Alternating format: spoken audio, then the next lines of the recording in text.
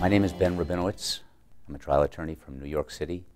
And today I'd like to talk to you about emphasizing key points on both direct examination and cross-examination. Too often lawyers fail to take advantage of the ability to emphasize points by really listening carefully to the witness's answers and then working with those answers to maximize the effect for summation. And any time that you're getting an answer from a witness, the lawyer must continually evaluate in their own mind, do I have sufficient information brought out to make a cogent and compelling argument on summation? If you don't even think about moving forward. So let's take an example. Let's assume a witness is asked a question, what happened? And the answer is the man took out a gun. The very next question might be by some lawyers, what happened next? Answer, the man left the store.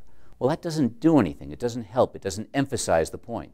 So what we're trying to do is to milk the answer for all it's worth. If the answer is a gun, highlight that point. Let's put that up. Let's make that the star. Let's try and find ways to ask questions about that. What happened? The man took out a gun. Where was the gun when you first saw it? Describe the gun. Tell us what the man did with the gun. Tell us step by step what happened after the man took out the gun.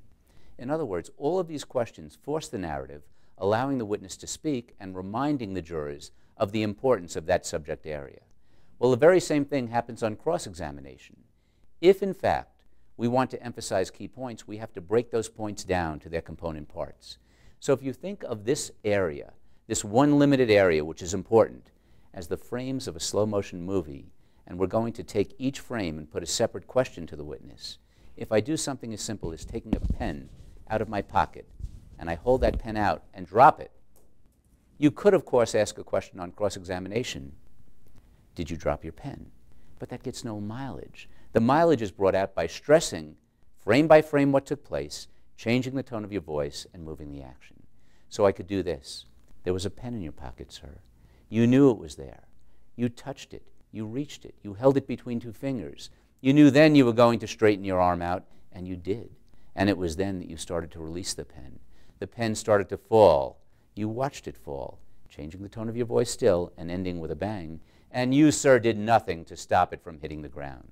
The point is, by emphasizing key points, we're strengthening our argument for summation.